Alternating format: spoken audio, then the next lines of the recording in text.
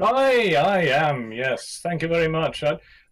It just occurred to me actually that when we get back from a couple of weeks working in the United States, the first thing we do is to actually go to our local Chinese restaurant. But there we go.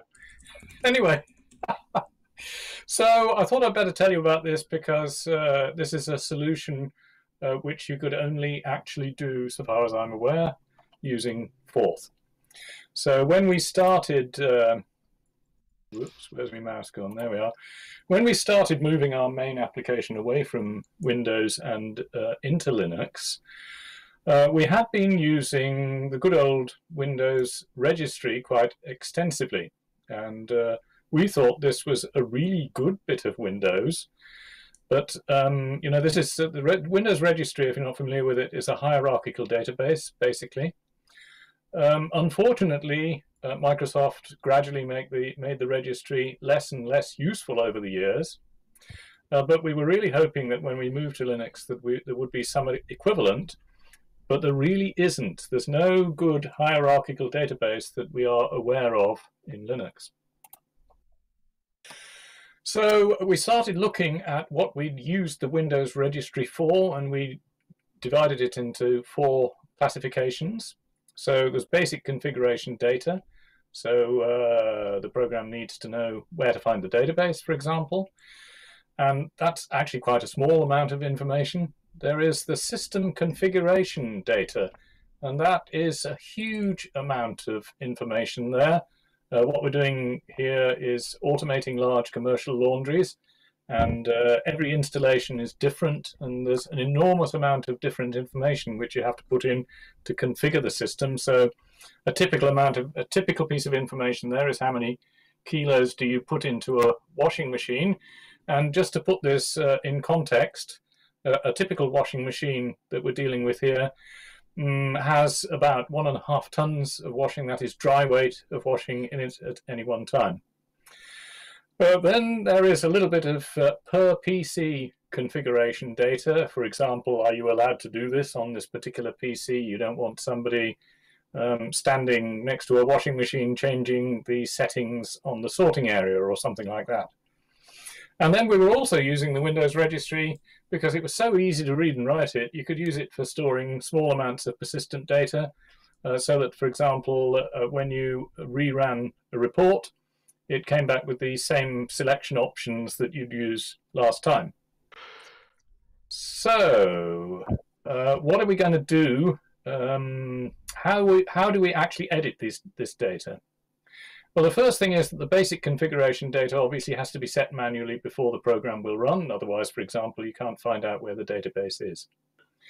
The system configuration data on the Windows system, this was partly done by a large number of different dialog boxes, but some of it you actually had to dive into the registry, the Windows registry editor, to set stuff. Really, dialog boxes are essential for managing this complexity properly.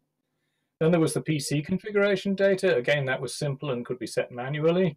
And then, of course, the persistent data really never needed setting at all because this was set by the actual usage. So what were we going to replace the register with? So items A, C, and D we replaced with configuration files. It was item B, the lots of configuration data, which gave us the problem. I'll just briefly tell you about configuration files. In Linux, there's loads of different possibilities. libconfig is our favorite, and here is a typical interface to one of the configuration files where we specify the details of the data that we want to, in Forth, that we want to put the configuration data into, the name of the data, and default values. And then we have a word on the right-hand side which deals with either string data or value data. So that's pretty straightforward. But what we're going to do about system configuration data, there's a huge amount of it. It needs to be easily editable, although in fact it's only edited by the configuration engineer. That's one of our own people who is actually getting the system installed there. It needs to be very structured. A lot of this data needs to be accessible from a wide variety of devices all over the control network. It needs to be very flexible, and when we come across a new thing that we need to automate, we need to be able to extend it easily. So all this suggests that this data needs to go in a database table, and that it should be edited with a structured tabbed dialog box. And of course the dialog box has to be dynamically created because the data that you are editing is variable. And so this is what a typical tab setting on the system settings editing dialog looks like. So this is a double layered tab, and down the left-hand side we have the principal tabs, and down next to us over there, if you can see my cursor, that's a second layer of tabs. And what we're doing here is we are configuring the quad load cell to Ethernet units. When you're automating laundry, you're weighing stuff all over the place, and these are very large factories, so everything is connected on the network. And the load cells, if you're not familiar with them, basically convert weight into something or other. And so we plug load cells in one end and we plug Ethernet in the other end, and on our central control system we can then see the weight. So for each unit there we have to set up an IP address. There's various different types of these, so we have a version number, and the base AX number is in the soft PLC. This tells us which analog values are going to be put into the PLC program. And then correspondingly in our database we have a table like this, and I'll just explain to in the next slide how these are applied and correspond with the tabbed dialog box there. So main group, that gives you all the names of the main tabs.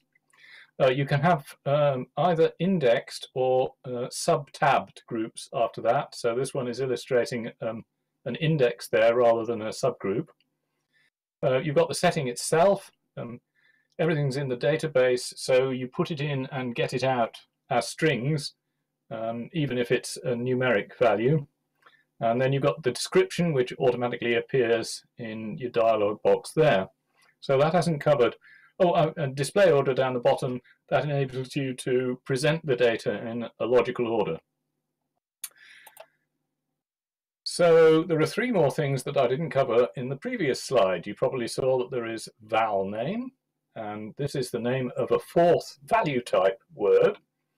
And val index is used to indicate whether it is an individual fourth value, or if it's an indexed value, which index it goes into.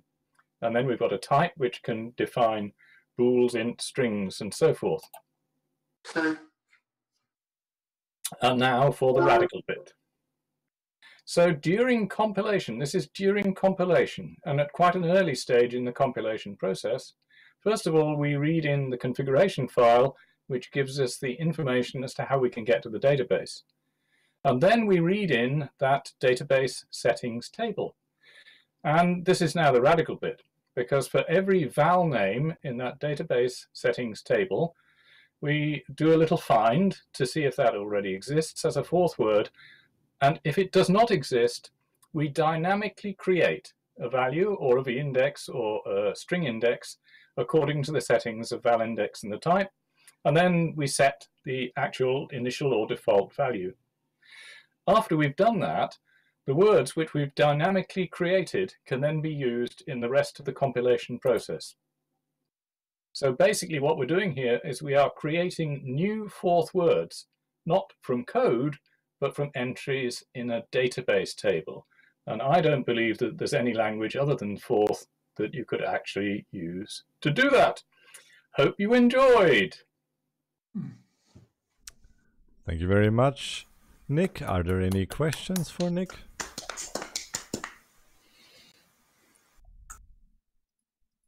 Is that Glyn, is it there? I think. Yes. Sorry, I'm a bit in the dark here. Let's brighten it up a bit. There we go. Yeah. So what motivated your move away from Windows to Linux? We made a policy decision about 3 years ago. Windows peaked, I think, with Windows XP, and we were putting in control systems in which the soft PLC actually went inside a Windows XP machine, and we set these running, and we'd come back a year and a half later or something like that, and the program had been running uninterrupted for a year and a half. And then gradually over the years, Windows was made worse and worse and worse until it got to the stage where it really can't be used as part of a control system. It stops you from doing all the things that you really need to do as a control system.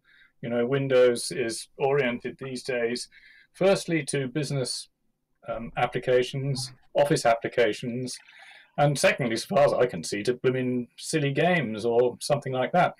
So we started experimenting with Linux, and it was just like a breath of fresh air. Suddenly, all the things that we couldn't do in Windows anymore, we can now do straightforwardly and easily. And I'm absolutely convinced that this is a really good decision. Mm-hmm. Anybody else has got a question? I would like to ask something. You have the basic definition in force, but then you also have to adopt the database. So is there any automatic between them? So if you say you want to create a new field in the database, can you also make this in as an entry in your configuration, or do you have to do this separately? If I need a new configuration setting and it is just a single setting, then I just type an entry straight into the database, and this not only puts the fourth value name in, it also gives you a default value, and it also describes where in your settings dialog box you want this new setting to be presented. So for a single value, it's very easy to just type it all straight into the database.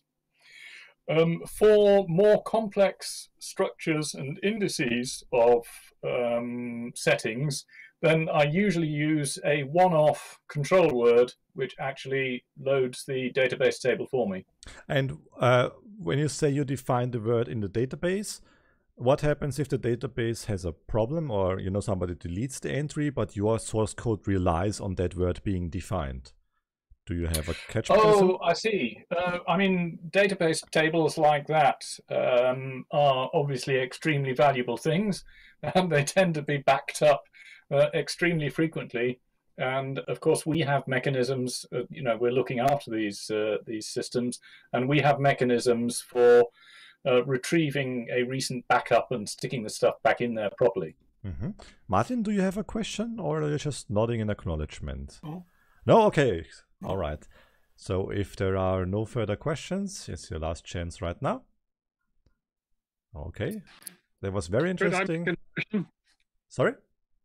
Could I make an addition? I just wanted to mention, please, of the people that were on that fourth excursion, we still see Chuck Moore. He comes to our chapter meeting usually in November every year. He lives in northern Nevada. His wife passed away about 10 years ago, but he's still very active. Back to you. Well, we had the cool. Well, it would be great to meet you in person, because you are a great figure of force missing still for me meeting in person. I was able to meet Force in 2 years ago in Edinburgh, but I have to meet you next year somewhere else, hopefully. Okay, well, oh, sorry, there's a question to Nick from Twitch. I'm gonna read it. Is the database shared between all machines instances, i.e.